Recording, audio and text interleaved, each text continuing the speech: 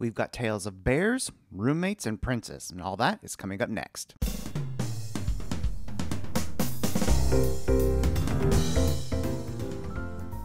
Welcome to episode 282 of the Big Gay Fiction Podcast, the show for avid readers and passionate fans of gay romance fiction.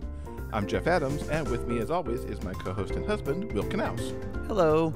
This podcast is brought to you in part by our remarkable community on Patreon.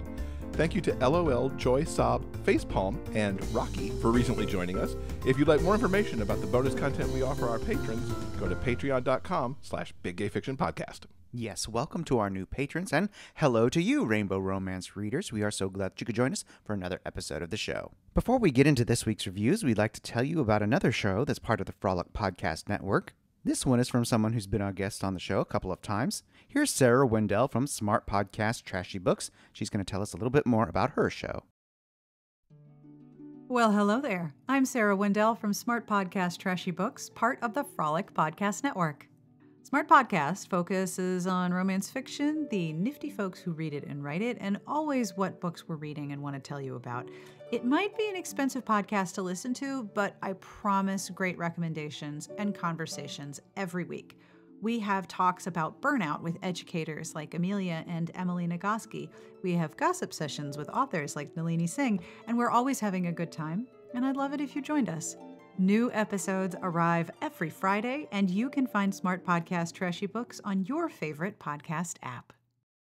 We've done a whole bunch of reading in the early days of 2021, and so we've got a whole bunch of reviews coming up for you. I want to kick it off with Roommate. Of course, Sarina Bowen was our guest earlier this week, and now I get to tell you everything that I loved about this book.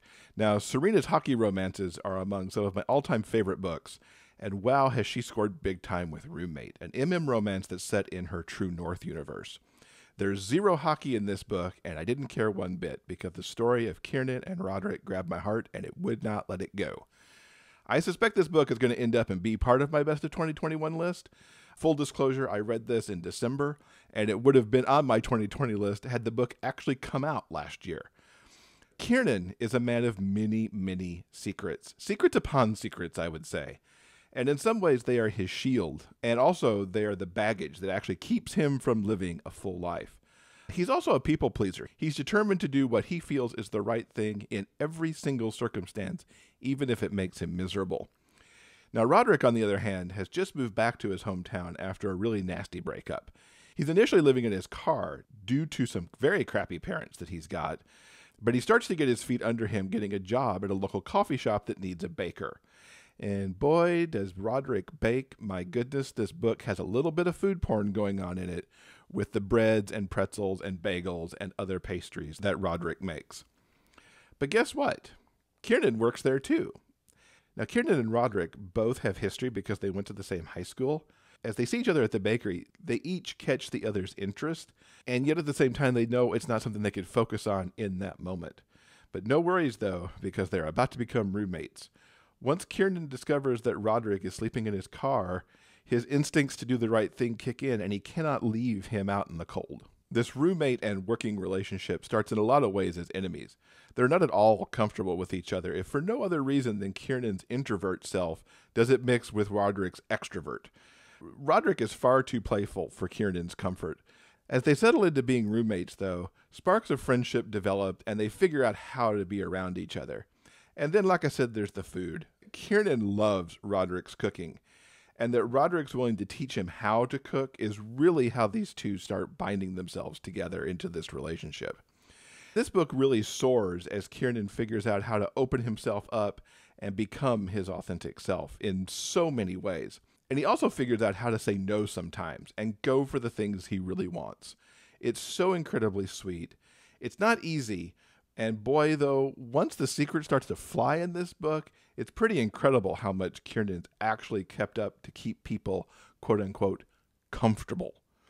Now, Roderick's got his own baggage, too, not the least of which was being with a guy who was, in fact, closeted, a semi-famous country singer. Roderick settling into his new groove is another great component to this story. Roderick and Kiernan found each other at just the right time for themselves, and when they're not butting heads, they're actually a really great team. It's so wonderful to see them kind of move into that aspect of their relationship. Now, as I mentioned in my interview with Sarina, I really loved how this book presents religion with Father Peters. It was great to see how the father talked with Roderick and helped him through a few things to help him kind of see how he and Kiernan could actually move forward together. I really adored where Roderick and Kiernan ended up and how the book wrapped up everything, even some of the most challenging elements of it all. Most of all, I love how it set up the Vino and Veritas series. I'm excited to dive into those books when they start rolling out. So thank you, Sarina, for kicking off my year with a really wonderful read that was just full of memorable characters. And again, if you missed the interview with Sarina, just go back to episode 281 and check that out. Well, this past week, I had the great pleasure of reading The Uncut Wood by Slade James. Now, Slade appeared here on the show a couple of episodes back in our Winter Wonderland giveaway episode. And The Uncut Wood is actually the introduction to his brand new Bear Camp series. And it's the story of Hank and Gunner, two lumberjacks, at a seasonal campground, the Bear Mountain Lodge. And they're going to be competing in something they've decided to call the Jack Olympics, featuring various feats of sexy lumberjackness. I would totally go to those games. Hank decides that now is the perfect time to finally admit his feelings for Gunner. But just before they compete, he kind of chickens out, and instead his competitive streak wins out, and he makes a bet. If Hank wins, then Gunner has to go on a romantic date with him. They compete in an event to show off their dexterity with an axe, a log-splitting competition, and by the end, it's apparent to everyone that Gunner, the superior axeman, lets Hank win. That evening, Hank takes them through a section of the forest called the Uncut Wood, along a path to the most remote cabin on the property, which he sets up for their romantic date. And there they eat and they talk and they make love in front of the fire. It's all very sweet and very romantic. And both of them are finally able to admit that they've been interested in each other for a long time, but weren't really sure how to go from friends and colleagues to something more. This story at its heart is really a perfectly executed friends to lovers trope, and I loved it so very much. If this is an indication of what the rest of the series holds, I am 100% all in. If you did not pick up your copy of The Uncut Wood in the Winter Wonderland giveaway, don't worry, Slade James has you covered. It's going to be available on January 15th, and not soon after that, Grumpy Bear, the first full-length novel in the Bear Camp series, will be available, and that's coming January 28th. I'm really excited for Slade in this series. I'm so glad you liked that first one. I'm eager to read it myself. So back in episode 279, I reviewed the first two books in the Rosavia Royals series, and I mentioned that I was already into the third book. And now, just a week and a half or so later, I have finished the other three books. And I have to say, I loved every moment I spent with the princes of Rosavia. Now, book 3 in the series is Zoe Dawn's Thrown Together, and it is a wonderful second chance romance between two princes, Prince Julius of Rosavia and Prince Dante of Thebes. The neighboring countries had once thought there was going to be an arranged marriage between these two children before they were born, and then when it turned out that they were boys, the monarch still kind of threw them together. And through their school years, Julius and Dante were inseparable. The people and the press just adored these two princes. But then, while they were still at school and on the verge of finishing up their education, they actually took what had been to that point unmentioned passions a little too far, and they felt that they ruined the relationship, and they ended up not speaking for 4 years. But now as the royal ball approaches, Dante has actually got diplomatic duties in Rosavia, and it throws the two princes back together again. And as you would expect, their friendship and passions begin to spark. Zoe's a new-to-me author, and I really love how she handled the second chance here. The moments of tentativeness between the two princes as they kind of, start to circle around each other again. And then there were times when it was like they were never separated and just kind of back to their old ways, and it kept popping back and forth like they felt like they took it too far and then they pulled it back again. It was really a delicious kind of dance between the two as they were getting back together with each other. And they were very cautious, these two, not to go too fast with their passions at the same time because they didn't want to make the same mistakes over again. There's a little undercurrent of something else happening here, too, because it turns out that Dante's father is actually trying to engineer an embarrassment to Rosavia during the ball. A whole bunch of stuff comes out. Both of the princes are furious. They don't quite know what to make of it. Julius is really hurt because he's not sure what Dante's involvement in all of it has been. This mix of a little political intrigue and conflict with the princes is really an interesting kind of external conflict that works its way into the book that I really, really enjoyed. But at the end of the day, they're like magnets that are just drawn to each other, because even while they're hurt and they're not sure what's actually going on here, they want to come back to each other. They want to talk about it. They want to sort it out. It was really just brilliantly done, and I loved it to pieces. And it all comes together in a really perfect ending that sets things right, not just between the princes, but between the countries as well. Some of the stuff I really enjoyed here was around Dante and how he viewed Rosavia.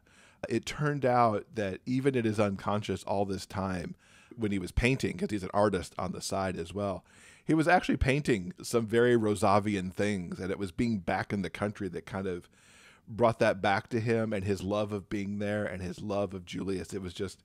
It just made my heart so very happy. So I really enjoyed that installment of Rosavia. But I have to say that it's book number 4, In His Court by Max Rowan, who's also another new author for me. That was my favorite of the 5, because this mixes 2 of my very favorite things.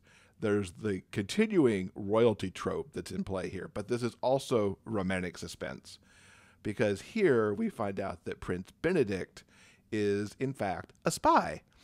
Everybody thinks Benedict has a very playboy lifestyle while he's in the army. All of his brothers believe this to be true, but only Benedict and his valet actually know what the truth is, that he is a spy who is out there doing important work to keep Rosavia safe.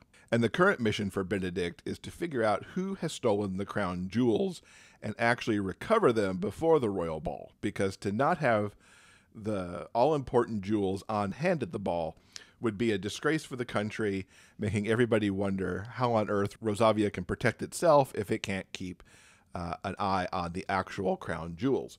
Nobody wants this huge scandal, of course, so it's up to Benedict to save the day here. Now, Benedict gets thrown together with a young analyst named Felix Wright.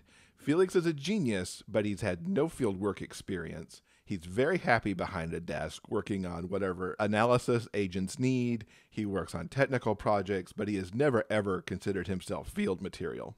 But the requirements around the mission to recover the jewels means that Felix needs to go out with Benedict into another country to get the information that they need. This is such a brilliant enemies to lovers piece. Felix wants nothing to do with the prince. He barely contains his disdain for Benedict and the procedures that Benedict uses to actually get the job done, because he's one of those agents who will just do whatever it takes, potentially throwing out the rule book and pushing the boundaries to get the job done. Now, Benedict, on the other hand, he's a little bit of an imp here and very mischievous, because he can't resist pushing Felix's buttons to fluster him. I really loved how their relationship pivoted over time between some of the angry barbs that Felix would throw at the prince versus the playful jabs that Benedict would toss out, and then how that pivoted over time to where Felix also became even more playful. It was such a delightful chemistry between these two. And, oh, did I just love the mission itself. I love good romantic suspense. I love getting down into the nitty-gritty details of how they're going to recover something. And Max really balanced the mission and the information and the action around that with the growing romance between Benedict and Felix so perfectly. Forced to travel and work together, they had all the time in the world to get to know each other, and even a little bit of time as they had to wait for certain things to happen to allow some of the romantic elements to flourish. One of the things that's always a balance in romantic suspense is dealing with the danger involved while also having that moment to take a breath. And again, Max just made this all flow together so well. In particular, I really loved how Benedict handled helping Felix gain confidence in the field.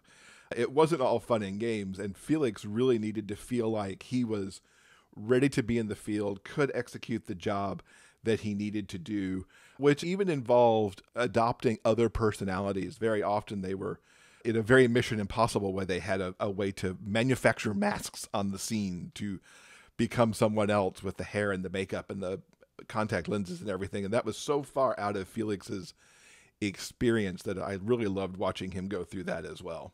All of this ends up back at the palace for a very intriguing game of cat and mouse that runs right up to the start of the ball. It was just brilliant. And of course, this whole story has to come back to the romance too.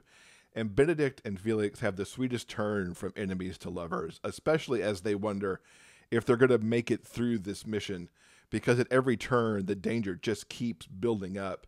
And they really have to wait just a bit longer, and then just a bit longer, and a little bit longer to figure out and really make that final resolution towards love. I just loved every single minute of it.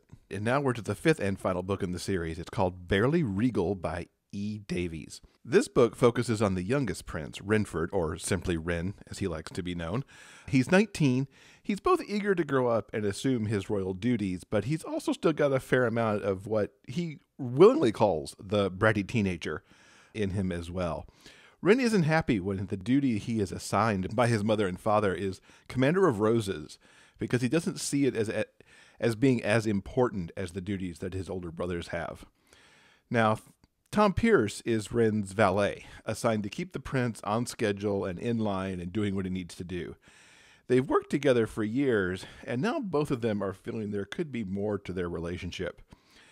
There are many things in play here. There's an age gap romance, as Tom is 16 years older than Ren.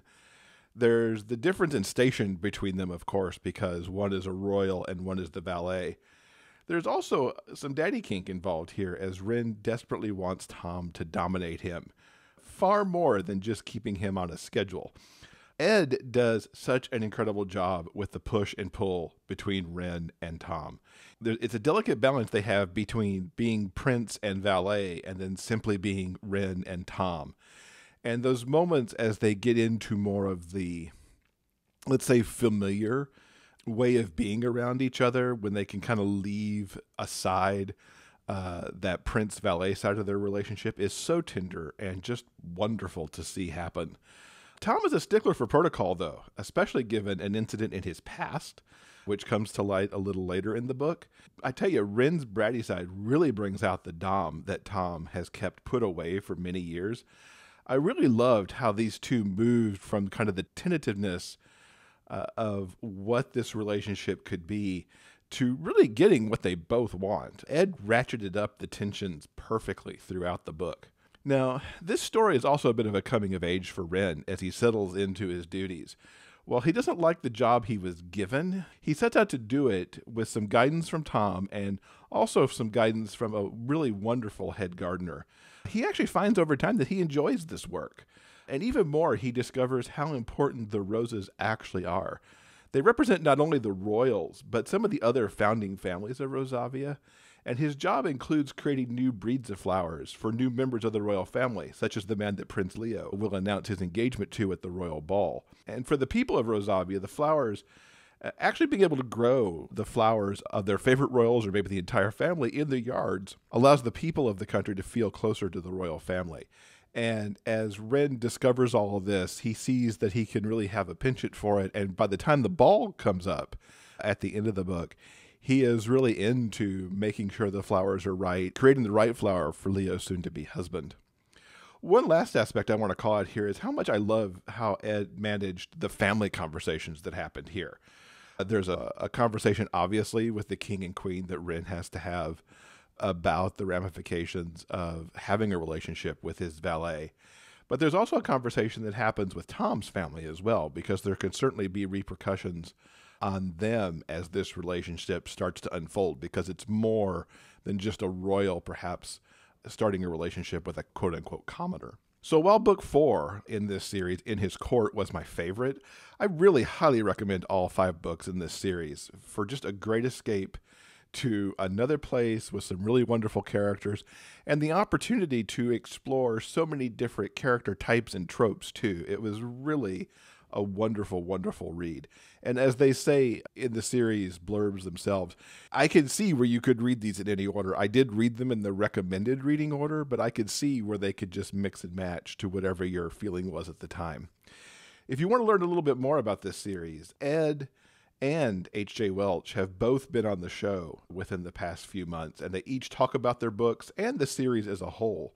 You can hear Ed's interview in episode 249, and you can hear from H.J. in episode 254. Whew, that's a lot of great reading, a lot of terrific stories. And if you're interested in learning more about the books that we've been discussing, all you have to do is go to the show notes page for this episode at biggayfictionpodcast.com. All right, I think that's going to do it for this episode. Coming up on Monday in episode 283, we're going to be joined by Zoe and Kelsey from the Tea and Strumpets podcast, and we're going to be talking about, what else? Historical romance. I loved our conversation with them, learning a little bit more about what they like about historicals, and we even got to talk a little bit about Bridgerton, so it was a good time for sure. Thank you so much for listening. Until next time, please stay strong, be safe, and above all else, keep turning those pages and keep reading. Big Gay Fiction Podcast is part of the Frolic Podcast Network. You can find more shows you'll love at frolic.media/podcasts. Our original theme music is composed by Daryl Banner.